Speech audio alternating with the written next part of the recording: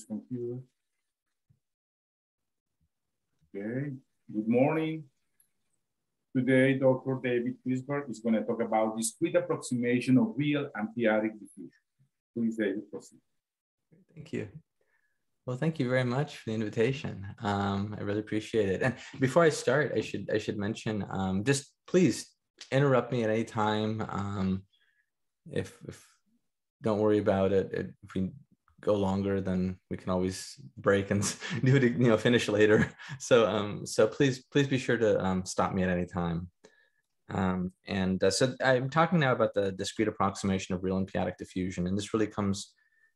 This is really this is coming out of a new paper, and it improves the results of a previous work in CMP with my collaborator Eric Bakken, and I think that this is a major improvement, and I'm interested in seeing what you think. I won't go into the technical details. Too many technical details, too many estimates, although that's where a lot of the improvement is. But at least you can see at the end in the statements of the final theorems how what the improvements are. I'm curious to see what you think of it. So this is really more of an introductory lecture, and so it's meant to sort of for graduate students who are interested in diffusion and who like the area. Hopefully this provides, at least the first part of the lecture, provides some some reason to get into this area and to study these sorts of things. So I don't assume that we have much background in diffusion or Brownian motion. So I'll start from the very beginning. So if you have this experiment, the experiment is to drop a dye in some narrow tube. And so you have, so you have like a tube like this. Whoops, that doesn't look right.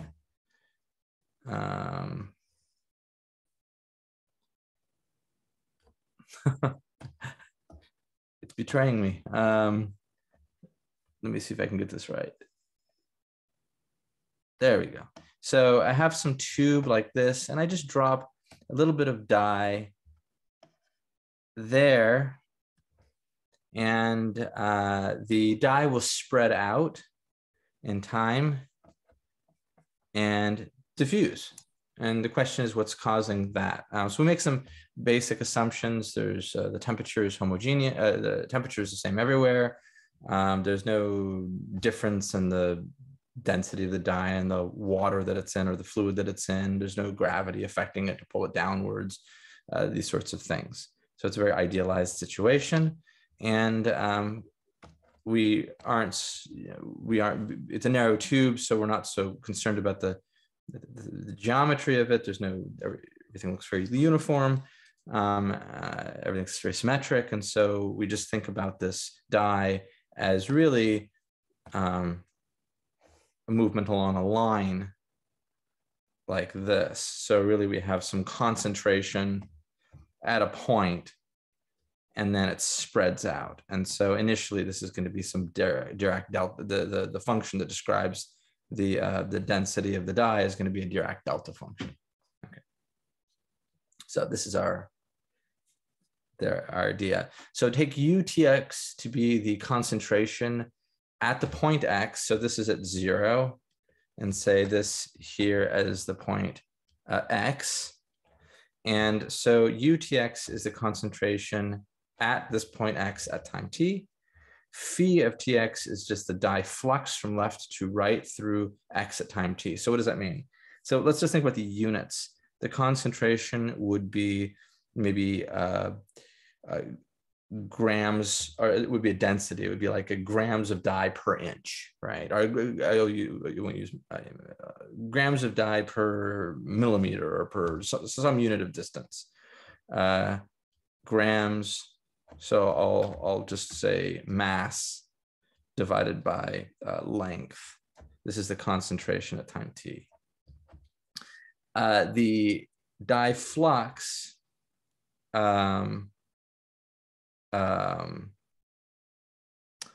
will be an amount, the amount of dye per time that passes through this point to the right and going to the right. So the positive will be to the right. So this will be mass per time, the mass that goes by this point X per unit time. That's the dye flux. And take U 0, X to be the initial distribution, which is just a Dirac delta measure. Everything's concentrated at 0. So this is the initial setup. Everyone's okay with this?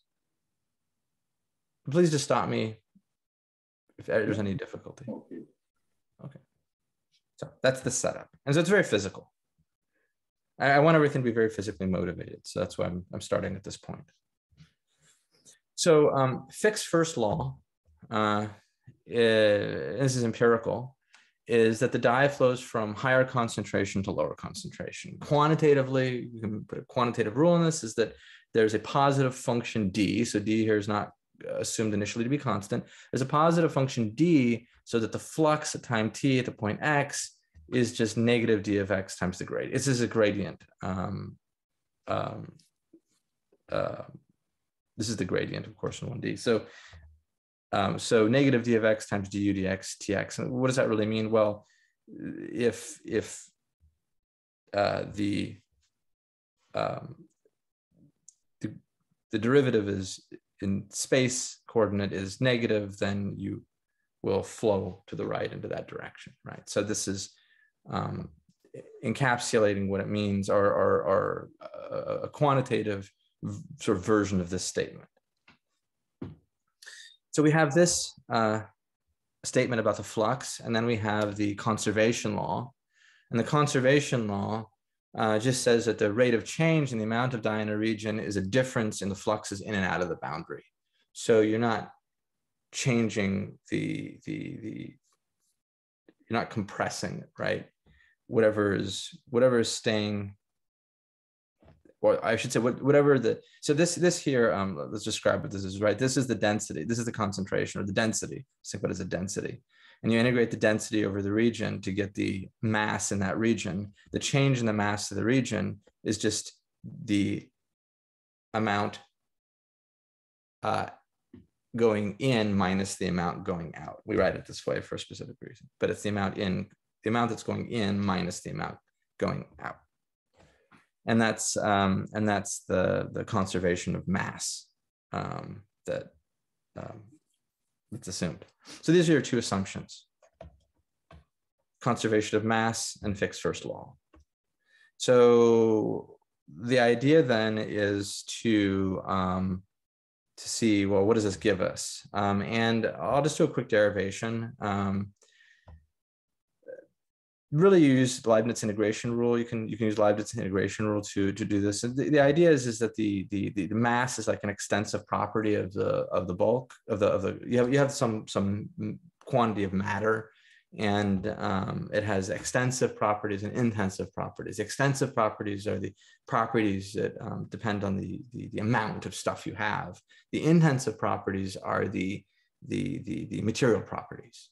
So, for example, the density here is going to be this material property. It doesn't matter how much you have, it's a point-wise defined quantity, and the total mass is your extensive property. And the change of the extensive, Leibniz integration rule just says that the change in the extensive property is somehow related to this change in the intensive property. And so it's made precise in the following way. So I'm just going to change x1 and x2. So we'll say this is d dt of, let's see, x and x plus delta x. Just assume delta x is positive. Ut x dx. I'm sorry. I have to have a dummy variable, utz dz. What is this equal to? Well, this is equal to the integral from x x plus delta x,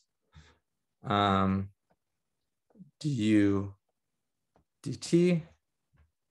The boundary is not changing in time, so we don't have to have those terms. dz, right? So then the conservation law implies that, so Leibniz rule.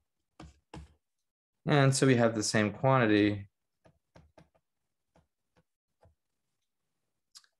u t z dz.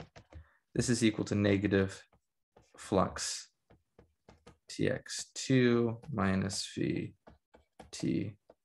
Let's change this. So this is x plus delta x minus phi tx, like that. And so we get this equality.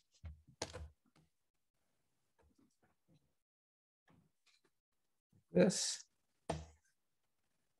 Okay. This is equal to that. No problem. So, well, then I can separate this just a little bit, and I can divide both sides by the length. And I divide both sides by the length, right? And in fact, let's rewrite this, make it a little prettier. Like this, okay? And so then what happens is that is you take the limit of delta x goes to 0, this becomes du dt. This is just x2 tx, and this is going to be equal to, take limits. And what do you get? Well, let's see. This becomes negative phi dx of t x. But what do we have here? We have fixed first law. So this is equal to d dx of d of x du dx tx. Okay, and so this is then fixed second law here. And so this is diffusion from a macroscopic perspective. Okay, so that's sort of the macroscopic perspective. Okay, so are we okay with this? Okay, so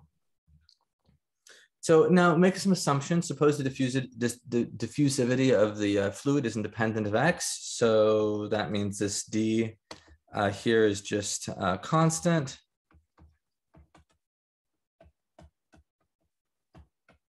Well, in this case, on the right-hand side, we get that this is just d squared u dx squared times of tx. And so we get the diffusion equation. So what I do want to do is I do want to replace d with d over 2, so we get the probabilistic diffusion equation. It just makes the solution a little bit prettier. I mean, it's not a big difference. Otherwise, you just have a 4 here, I guess. But if you replace d with d over 2 to obtain this equation, the fundamental solution to this equation is this rho tx, which is a Gaussian. And now this describes the concentration of dye as a function of the pair tx. And this is experimentally accurate. Now, I should mention that 1905, Einstein, well, I mean, Einstein was actually not the first. It was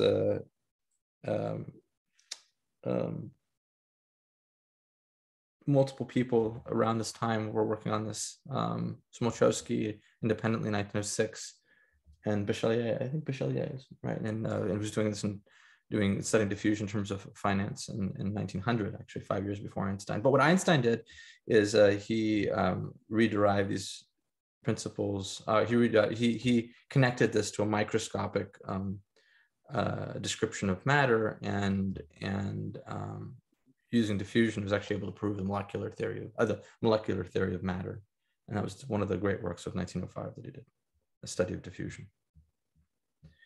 So there's a natural analog of diffusion in the QP setting, in the p-adic setting. It's been studied since the early 1990s. I have a big reference list at the end. I will wait to give the references, and I have it in some kind of historical order, but at least as best as I can tell. But it's been studied since the early 1990s. The generator was studied, quite a bit earlier. But the key point in the study of p-adic diffusion is to replace this Laplace operator with the Vladimir operator, and then you get something that's analogous in the p-adic setting, like a p-adic diffusion. So I'll review this a little bit. So I'm not going to go too much. So we've already had, of course, a few talks about p-adics and the properties of p-adics and so on. So I won't go too much into review. I won't really review much about the p-adic numbers, but stop me if anybody gets confused. Sorry. So take SB QP to be the Schwarz-Brouwer space of compactly supported locally constant functions. So this is the analog of the Schwarz functions in the real setting. Why Schwarz-Brouwer? Why locally constant compact support? Well, the smooth compactly supported function. So the smooth compactly supported functions are your test functions in Rn. The local constancy in the p-adic setting is really the replacement for the smooth condition in the real case. So in the real case, you have your smooth compactly supported functions, which are your test functions, but they're not invariant under the Fourier transform. And so if you want to be able to take Fourier transforms of distributions, you really need to have a set of test functions that's closed under the Fourier transform. And so rather than use the smooth compactly supported functions in the real setting, we use the Schwarz functions, which are not necessarily compactly supported, but they have slow growth and smooth and slow growth. I'm sorry, smooth and fast decay. So they decay faster than any polynomial, and all the derivatives as well. And so that's the Schwarz functions. Oh yeah, go on. Sorry, David. Let me mention something important here. Yeah. That the Schwarz space is not invariant under the action of the Vladimir operator. Oh, I'm sorry. The Schwarz-Brouwer space is not invariant under the action of the Vladimir operator. Oh, that's right. Yes, absolutely. So really, this is not a true analog of the Schwarz space due to that reason. So it is necessary to introduce another space. That's interesting. Yeah, that's very true. So this is the Schwarz-Brouwer space. So it's only analogous. It's only analogous for the Fourier transform. Yeah. And now, OGOUS. With respect to the Fourier transform, it's definitely not invariant under the Vladimirov operator. You don't get back this. So it's not a true analog. That's absolutely right. That's right. Yeah, that's actually a really important point to make, because it makes things significantly harder to work with. But yeah, that's true. So the point though is that this is the analog. So in the p-adic setting, the locally constant compactly supported functions are invariant into the Fourier transform. And in that way, but only in that way, are they the analog of the Schwartz functions. Exactly. But they're not invariant under this operator. Yeah. So if we fix a positive real number b and define this multiplication b on the Schwartz-Brouwer functions by, so we define it by this, multiplied by the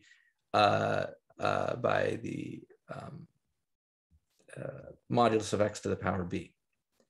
Now, the Vladimírov operator is the unique self-adjoint extension of this essentially self-adjoint operator, and it acts on any any Schwartz-Brouwer function in this way.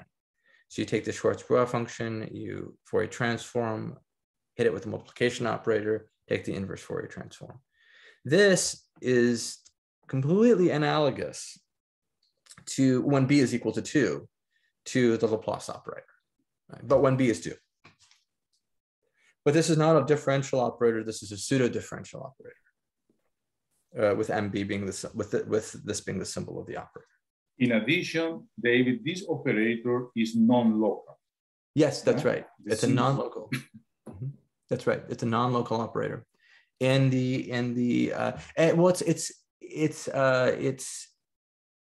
so in the reals, we have operators just like this, where b is fractional, and you have these fractional differential operators, which are also non-local.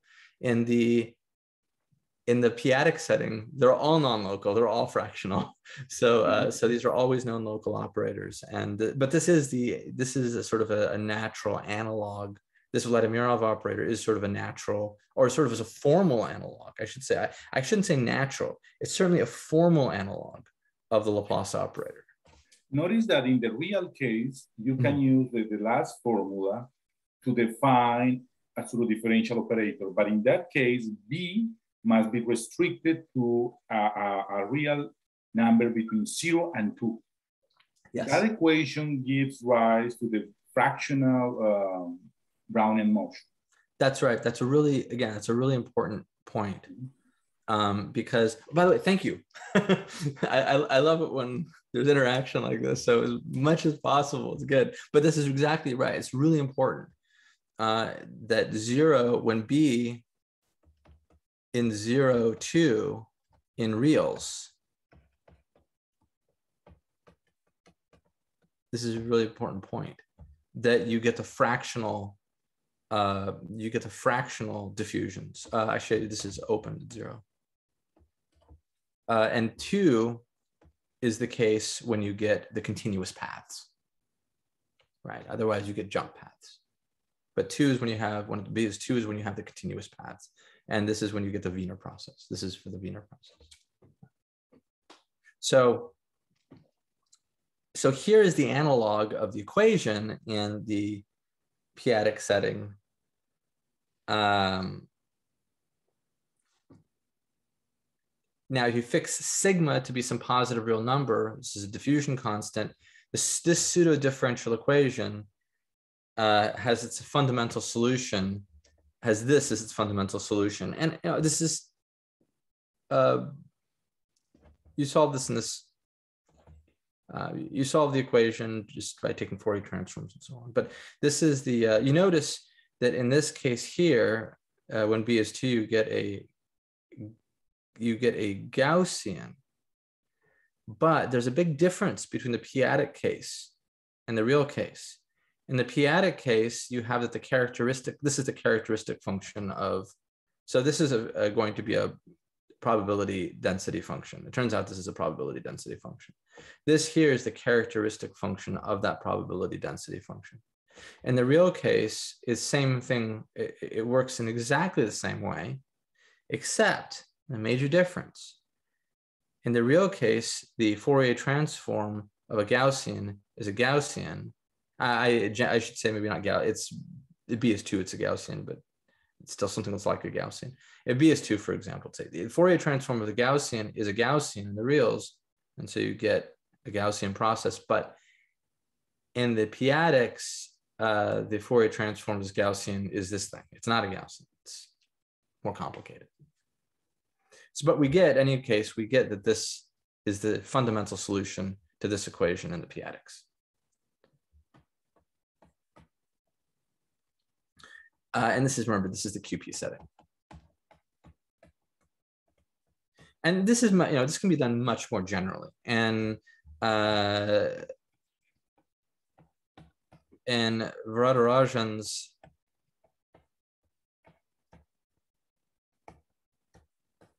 (1997) LMP paper, Letters of Mathematical Physics paper, he actually does this in the setting where the functions are valued in a finite dimensional vector space over a finitely generated division algebra over a non-Archimedean local field. So very, very general setting. He has a good reason for doing that, and I've wanted to explore that reason for a long time.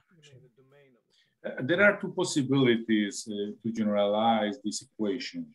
One is that Varadarajan established in 1997. And the other possibility is to introduce an analog, an n-dimensional analog of the elliptic quadratic forms. Okay, and this is another possibility to obtain n-dimensional versions of the p-adic equation. There are many, but this is, this is the beginning of the generalization of this idea. Right. Nice. Interesting. Yeah, so it's important to think about these kinds of generalizations because, as we'll soon see, that the parallel between p-adic and real Brownian motion runs very deeply. It's not a formal analog. It goes much more than just being a formal analog, and that's really what the paper is about. Is that this comes from something fundamental about discrete approximation. So I should say my own interests really, at least right now, are focused on finite approximation of physical theories and invariance principles and probability, and the way that order comes from randomness. So I'm very interested in this way that order comes from randomness and the kinds of things that what this can tell you about spaces. Because you can explore spaces with Brownian paths, and the paths explore the spaces in a very fine way, and you can study, gives you information about geometry and so on. And here, maybe in p-adic setting, maybe it tells you something about number theory, I don't know. But it would be interesting. So what do we have right now? We have this diffusion equation. In the real case, we understand what it is macroscopically. We have a formal analog in the p-adic setting, and it appears to be just something formal, but it's more than that. And we'll dig into that now. So we want to look now at this microscopic origin of diffusion. I never really understood these arguments, I think. I never really understood diffusion, the diffusion equation, until I studied probability. And once I studied probability, then all of a sudden it made sense to me where it came from, which is actually what got me interested in probability in the first place. So this physical description of movement in the die, it has a microscopic origin. And the point is to view the die not as a continuous medium, because it's not, right? It's atoms. You don't view it as a continuous medium. View it as just a large collection view the die as just a large collection of particles. And they bounce around, they interact. So we normalize the concentration. We've already actually normalized the concentration because we've said it starts as a delta function. But in general, you'd normalize the concentration so it's a probability density function. And so now we view this fundamental solution as a probability density function that gives you a point mass measure at time 0.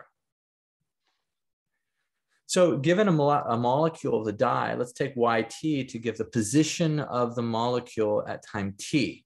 Now, for any Borel subset B of R, we define the probability that yt is in B in this Borel set to just be the integral of the probability density function right over B.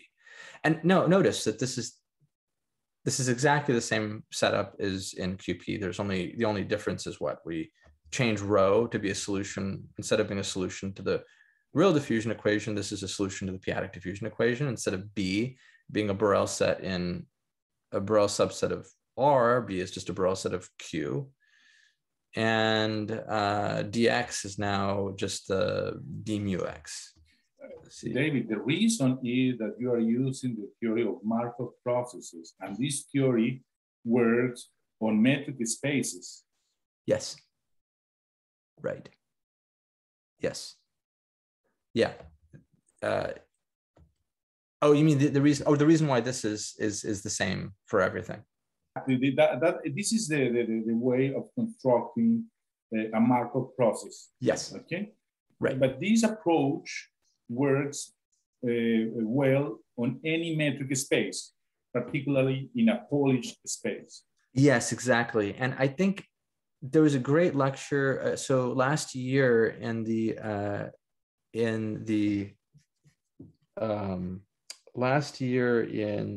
p-adic conference, I guess Grigorian, right? I think he gave this talk on diffusion metric spaces, and exactly. Absolutely beautiful talk. I mean, I just love that talk.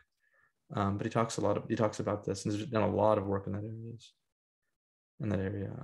I haven't studied diffusion so much in metric spaces in general, but I am starting to study diffusion in fractal spaces. So hopefully something will come out of that soon, which is, basically like the QP as an example of like a fractal space. But this is mu is just the measure on QP. So measure on QP.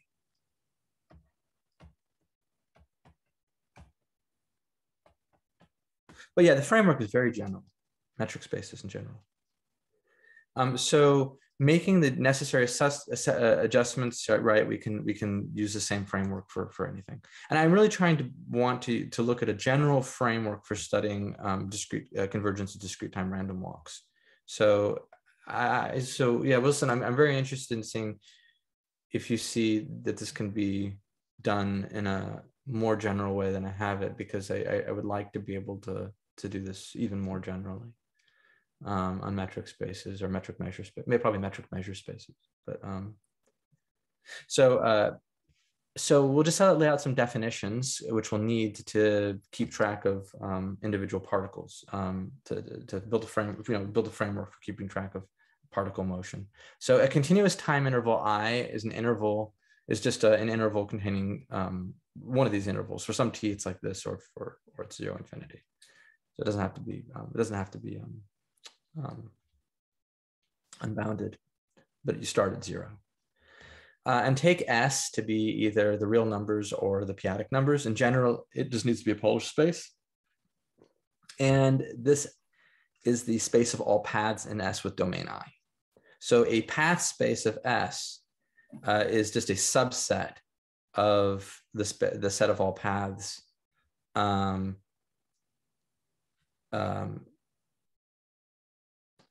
so that all the paths in the subset are also have domain I. And so generally speaking, this is too big of a space to work with, right? The space of all paths is enormous. So generally speaking, in the theory of diffusion, you don't really want to work in that space. In the setting of real diffusion, you really work in the continuous functions. And then more generally in the Skora-Hutz functions, which are the paths that are CAD-like, with the topology that makes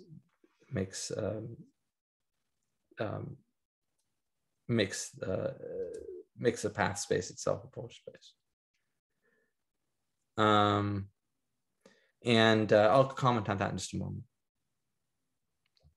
So an epoch for paths in a path space is a strictly increasing positive finite sequence that's valued in I.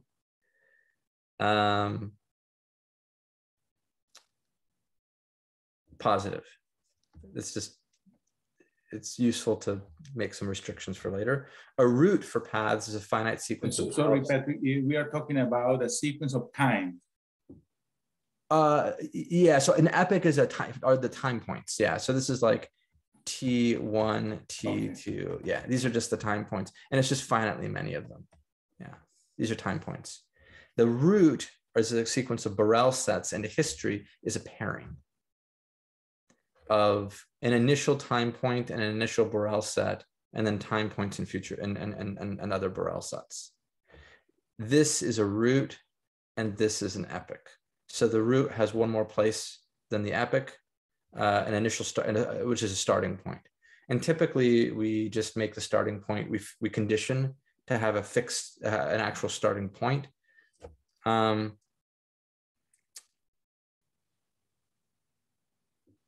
I actually kind of view this a little bit differently. I should say, I sort of see the Brownian motion as really a motion in the. So if you look at a Brownian motion, so you can sort of think about, you think about Rn, and you think about the n-dimensional Euclidean space. I sort of see the Brownian motion as a motion in Rn that acts on the Euclidean space. So in that sense, it always starts at 0, right? Because the motion, you always start where you start. So the motion, you start at 0, but then it's the motion that you're looking at. So you add the motion to the point in the Euclidean space to move the point. So you don't need to really think about the Brownian motion as being conditioned to start at a point. It always starts at 0, but it moves a point. I didn't write this in this framework here, but I think I'm gonna change it in the paper a little bit. It makes it kind of nice when you do the discrete approximations to not have to worry about the starting point, but just thinking about the motion is actually a motion, is actually moving things. So the motion always starts at 0, even though the path might not start at 0. This is okay because the measures are going to be, you have the translation invariant. Be symmetric under translation. So for any history, the measures aren't, of course, because you have to be you're concentrated at a certain point. So if you move it 0, but the point is that you can move the starting point. So for any history H, then denote respectively by E of H and U of H this epoch associated to H and the root associated to H. So I should just draw, and then L of H is the number of places of the epoch. So it's really like if you start here, say you start at the point x0, and maybe we have like here's a set U1, and here's another guy U2, and another one U3. UN, and the history tells you that at time 1, you're somewhere in here. At time 2, you're somewhere in here. At time 3, and so on. So we can build from this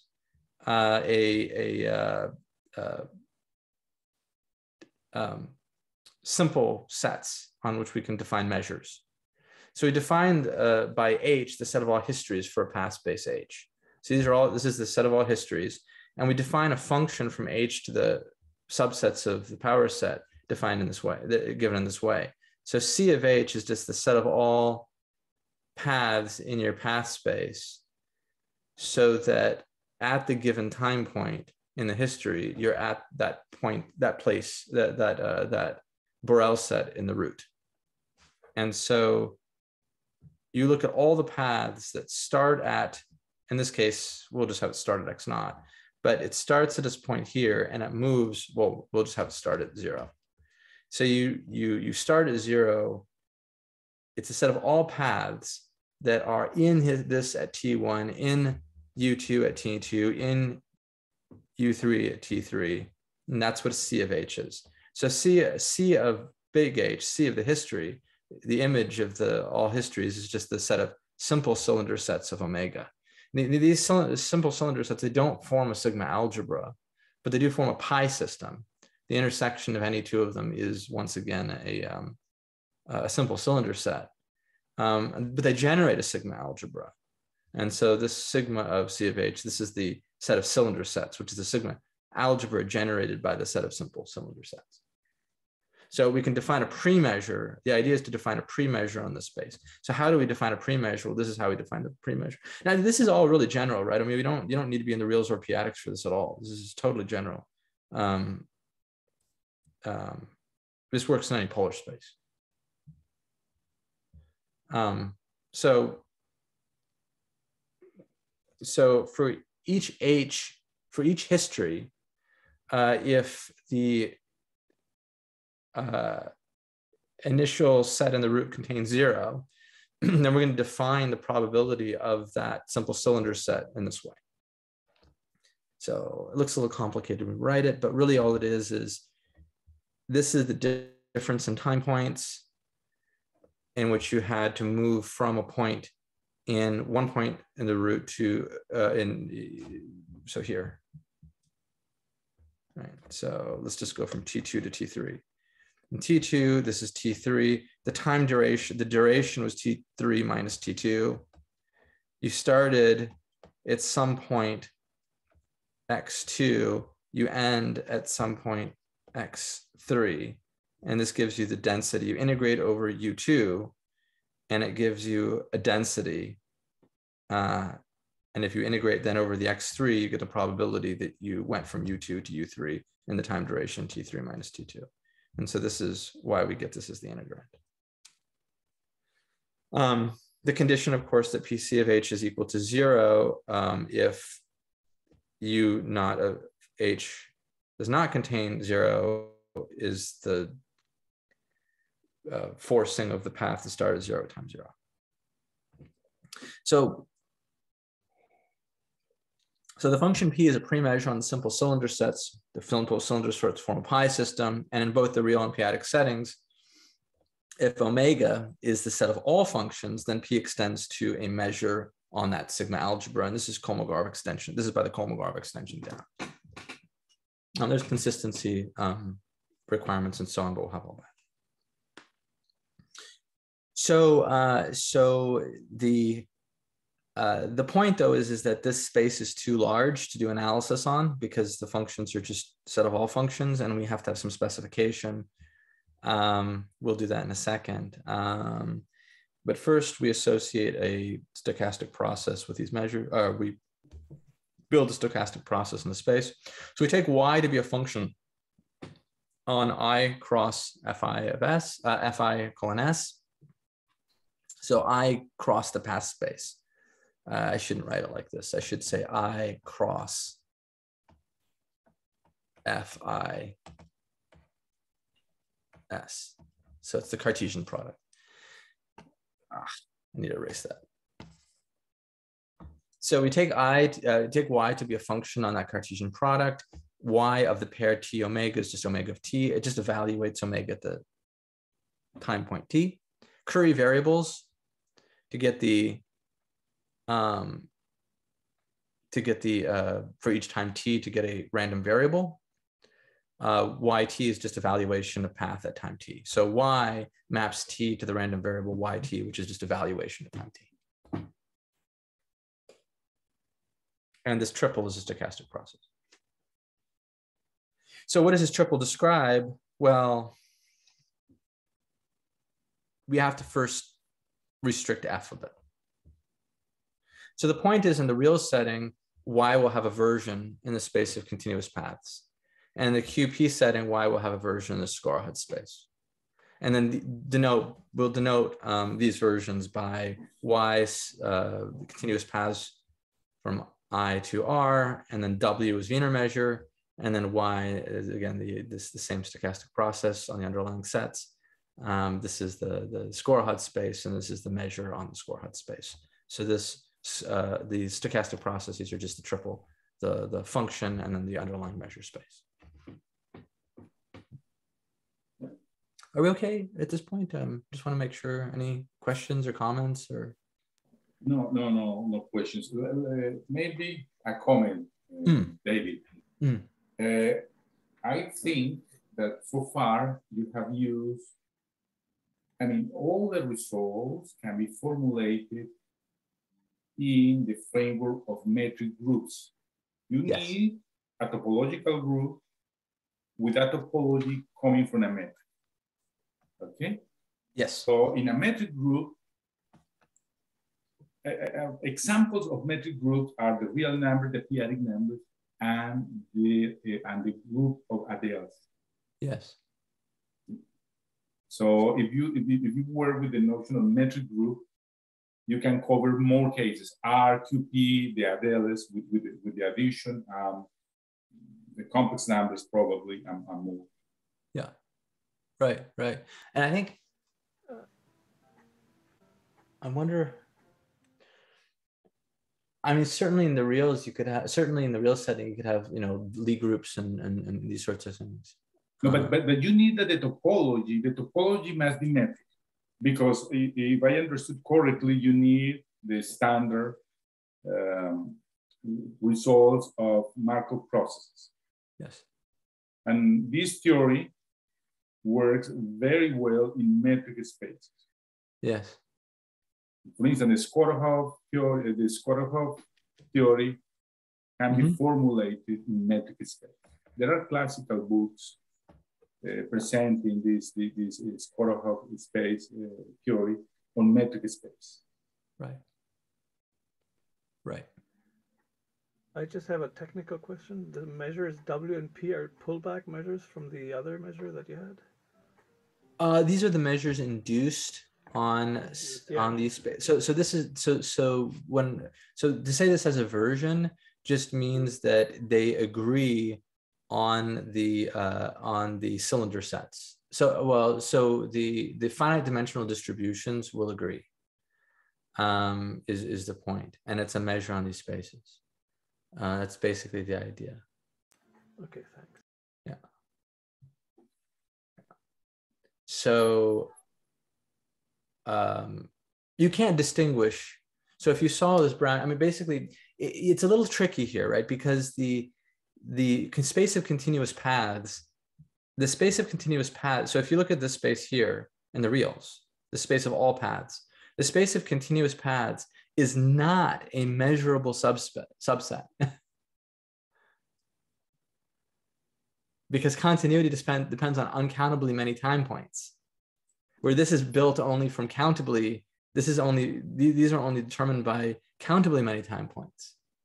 So you have to build a different process, you really do have to build a different version of the process. It's not just that the continuous functions are a measurable subset, so it kind of descends. It's not like that. Interesting. Yeah, so it's a more complicated construction.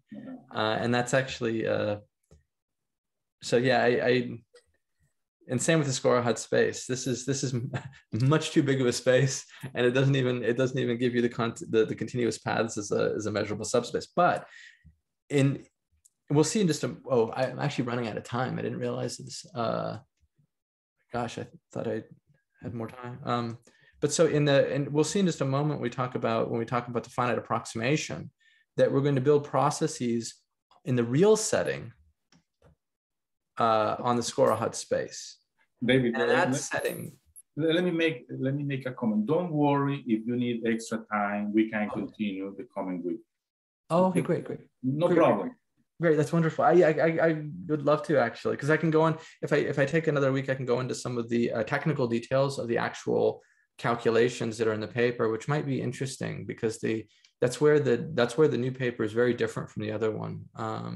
Maybe what should I do is, I don't know how many more minutes I have right now. Is it 5 minutes? The seminar is one hour and 30 minutes, 1 hour. But you can stop, or let's say. So maybe what I can do is I can go through 2, and then I'll just summarize what the results are before going into the next time. Okay, perfect. So I can just kind of give what the results actually end up being. That sounds good. Cool, great. So the idea is, well, let's see. Yeah, okay. So I'll just go one more slide here. So in the real setting, the indeterministic microscopic movement of each particle gives rise to the bulk property of the diffusion. That's the point, right? Is that you have this, each particle is moving, and you can describe the probability associated to the movement of each particle, which is a Brownian, follows Brownian paths. And then the bulk property of the diffusion is coming out of all this microscopic randomness. But when you view the bulk, it just smooths out nicely the same way every single time. So in this way, the orderly process of what appears to be this orderly process of diffusion comes from this accumulation of random events. This isn't the end of the story, though, and from my perspective, this is just the beginning, because then you can think, well, where does the microscopic movement come from? And the microscopic movement comes from some collisions and some randomness that you're studying at that microscopic level that then gives rise to the Brownian motion, which then in bulk gives rise to this diffusion, this macroscopic diffusion. So I'll just say this first thing. In the real case, the microscopic motion arises from the collisions. Collisions are modeled by discrete time random walks that approximate the diffusion process. And then the point is in the QP setting is strikingly analogous, where this diffusion, the QP setting, is also coming from discrete time random walks.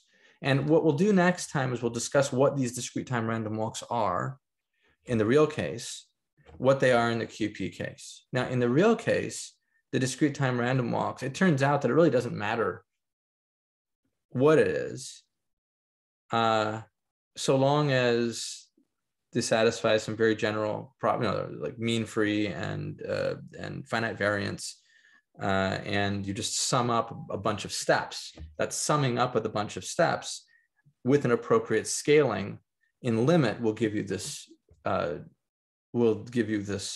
Discrete time, will give you the Brownian motion. And in the p-adic setting, we just identify a specific discrete time random walk and show that that gives you as some kind of limit, as a weak star limit of measures, actually. It gives you the Brownian motion in the p-adic setting. But then what you want to do is also you want to show that it isn't very dependent on which process you happen to take. So I wanted to go to the very end. So we'll talk about this next time, I guess. In the real setting, right, you have this random walk that's bouncing left and right, probably half. It doesn't have to be that one. It's just purely an example of one. And in the p-adic setting, you take some kind of finite group, or not finite group, a discrete group that embeds nicely into the p-adics, and your random walk is just really it really ends up being a random walk in an energy landscape. And this is sort of your energy landscape. And this is where the hierarchical structure of the p-adics comes in, because you're really jumping between energy levels. I sort of view this as like a p-adic atom, a discretized version of QP that's like an atom. And you're jumping between these energy levels uniformly in each circle once you make the jump. And you add up a bunch of these jumps and you scale them properly. Now, I guess what I wanted to mention is what's the main difference?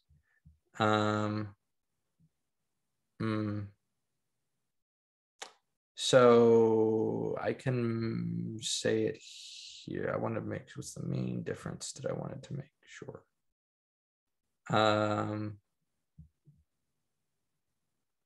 So the idea is that if you have these, we'll discuss this next time. This is a certain kind of spatial scaling. This is kind of a time scaling of a random walk. The idea is that given each random walk, you're going to have an embedding of that random walk. So you have a primitive, the idea is that you have a primitive, you have some kind of primitive random walk on a discrete space.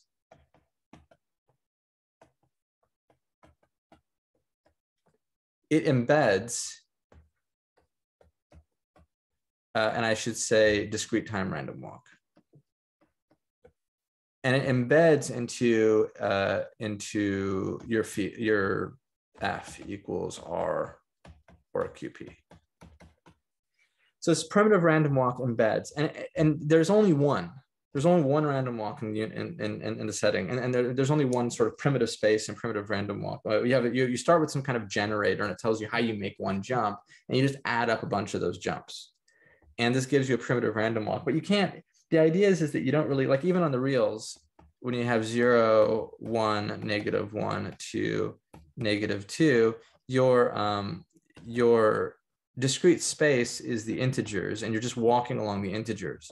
The idea, though, is that you don't really know. I mean, no matter how you embed it, you don't. If you're this particle following this walk, well, you only know that you've stepped a certain number of times right or a certain number of times left. You don't know how far that is. You have a clock, and it's tick, tick, tick, tick, tick. You only know how many ticks have passed. You don't know what the time is. When you embed, you put a scale on the distance, and you put a scale on the time.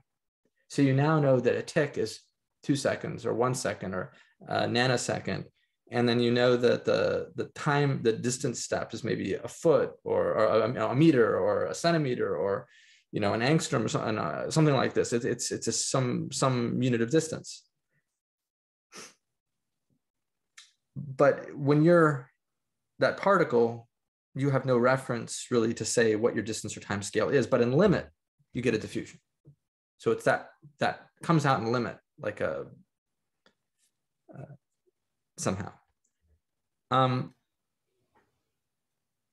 So this is the kind of thing we build in QP as well, where you have some primitive random walk that's being embedded.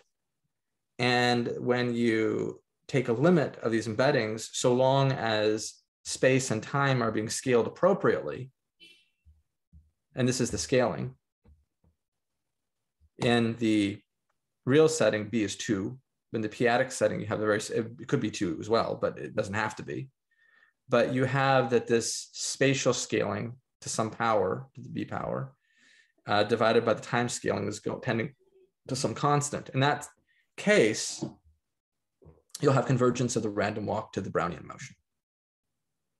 So in the current work, in the previous work, we did this, but the convergence is the weak star convergence in the space of bounded measures on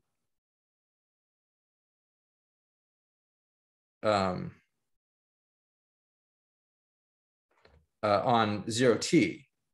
Oh, I think I got this reversed in my statement here. And in the previous case, oh yeah, I got this. This is 20. In the previous case, we had to restrict B to 1 infinity. So we had to put a restriction on B to 1 infinity. And the new result, B is in 0 infinity. In the previous result, we only had the weak star convergence on this space, where you had to have compact time intervals. And in the current setting, we actually have a uniform result. The estimates are actually uniform estimates in T. And so we actually get weak star convergence in the space of bounded measures on D0 infinity rather than D0 T. So these are the fundamental differences between the previous result and this result. And the reason why is in the previous results, the estimates are, they're complicated, and the calculations it's hard to improve. I couldn't see how to improve it. So I took a different approach completely, did all calculations only with respect to the primitive space, and found very uniform ways of making the calculations. And then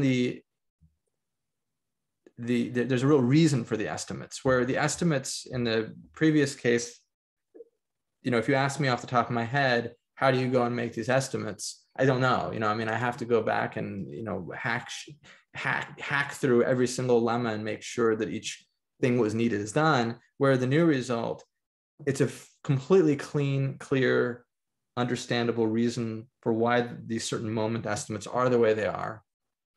And it gives you a result for all B, and it gives you a uniform result in T, so that you actually get the weak star convergence in the space. It also gives you a method of doing this that's highly generalizable. And in fact, there's absolutely no reason that you're limited to QP. You should be able to prove the same results in the setting of Radarajan's 1997 paper. It should go through fine. The only difficulty is there's a question about what higher dimensional p-adic Brownian motion should actually be. And I have a student of mine and I are actually working on that right now. And we actually have some results, and hopefully at some point he can come on and give a talk on that work. But that's where it's going. And so I guess I can finish some of this next time if you want, or I wait a week or whatever you guys want me to do. Okay, perfect. No, we can stop here and you can continue the coming week, David. Okay, great. It was a very nice talk. Thank you.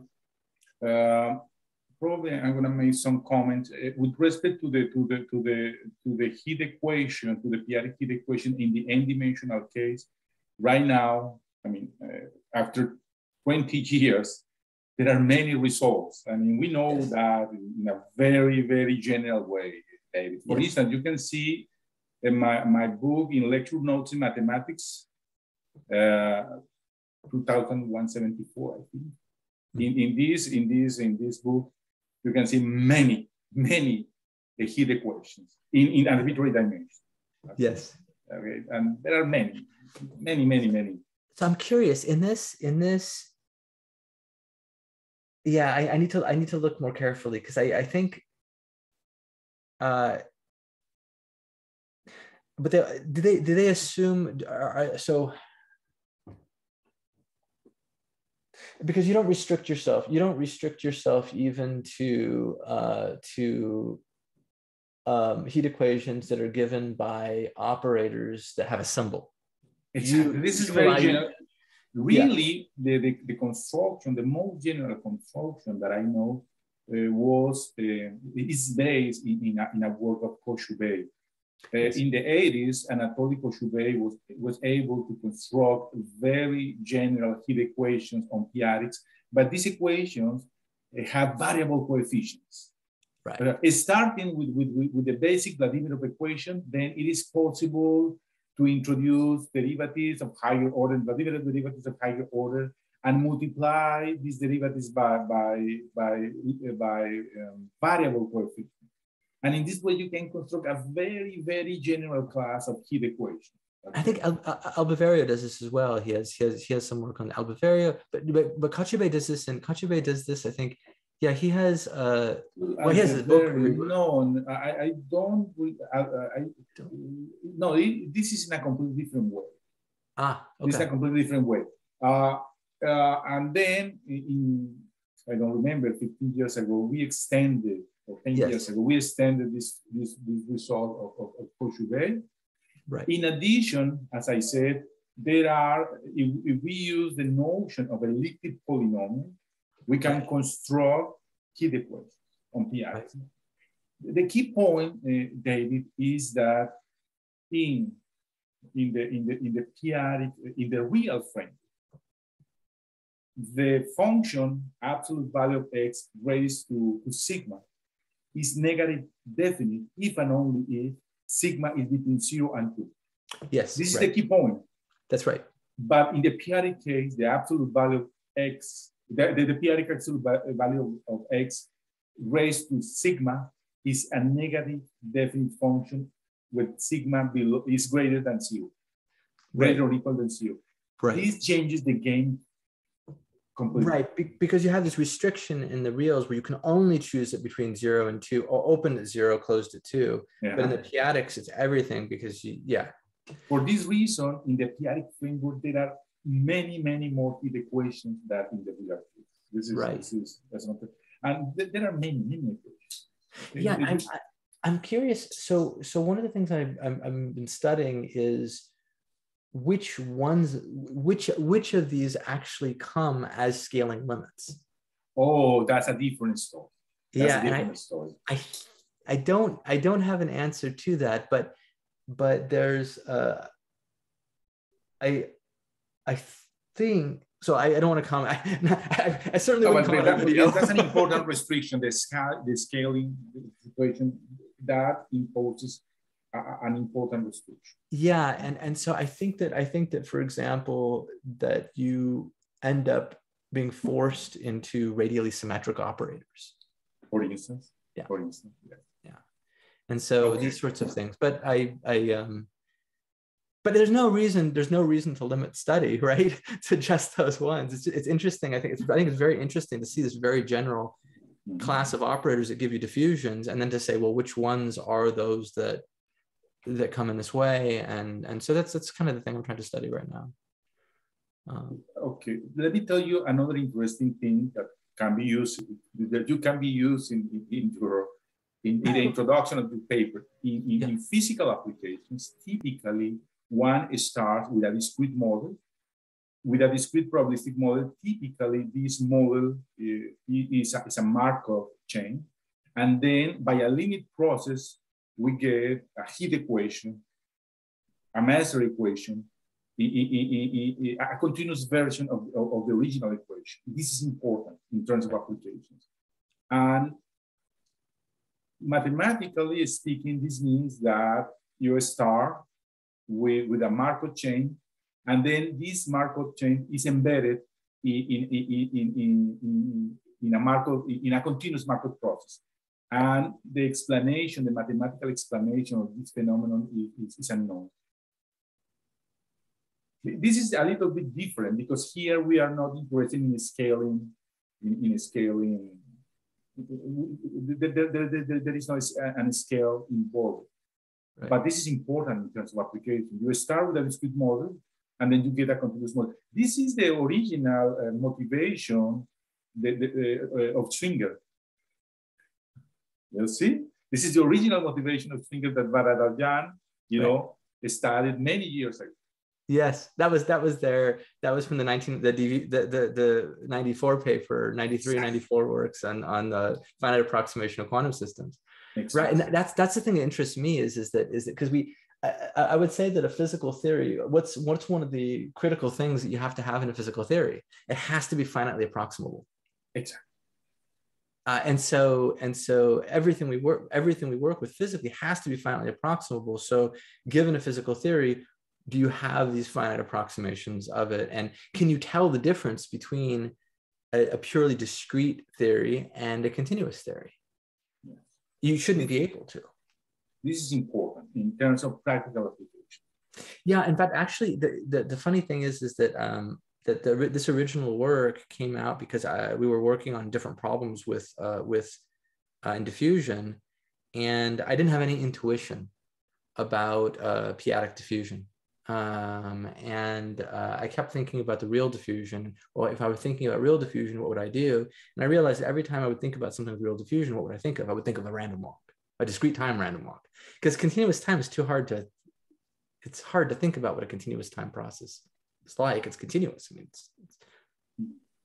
So you think, well, what if I could just take one step and another step and another step? I could reduce it to counting problems, basically. And so we started thinking, well, what about these discrete time processes in the reals? It tells us how things work in the reals. What about in the p-adics? So of course, the natural thing was, well, let's look and see where someone developed a discrete time random walks that converge to this p-adic Brownian motion. And we were looking for it, we couldn't find it. And I thought, that's weird. I mean, this seems like a very, very natural question to ask. Why isn't it already done? And I just sort of figured that probably it was because everybody working on this was I needed to think discretely, and they probably were just smarter than me. So they didn't need to think, they didn't need that intuition. They already had it somehow, but I didn't. so I thought, well, I'm a simple guy. I gotta think about discrete time. What is this thing? And actually, since the funny thing is that whenever I have these questions, whenever I'm doing some with continuous time Brownian motion in the p-adic setting, I just think back, oh, what would happen to the discrete time process? And you kind of know what would happen there, which means you know what happens in the other. But there is, I mean, you want to understand this situation from a physical point of view, I strongly recommend to study master's equation. I'm going to send you my latest paper. Yes. In which I explain something about master equations and the connection between master equations and p-adics. Great, great. Yeah, I should say I whenever I do anything, I always look at your work. This is because I always like look over your papers and see what you're doing, because I just love the work that you do. And so the Adelic equation, you know, I just sat there looking through everything in your paper, and so there's always a reference to you, because okay. it's always a starting point for me, is to like, okay, what did you do? That's really neat. Okay, so, guys, do you have more comments or questions for David?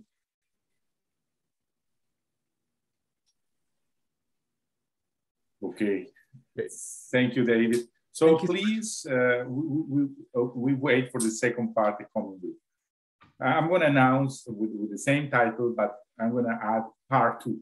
Part 2, great. And I'll maybe I'll go into some of the actual moment calculations. Okay. Okay, perfect. Thank you. Thanks so much. Okay, bye-bye, guys. I'm going to stay with my students in Mexico to talk about some technical details. Okay, but turn off the recording. Bye-bye, Patrick. Bye-bye. Bye-bye, David. You get to turn off the recording. Bye. Oh, thank you. Thank you.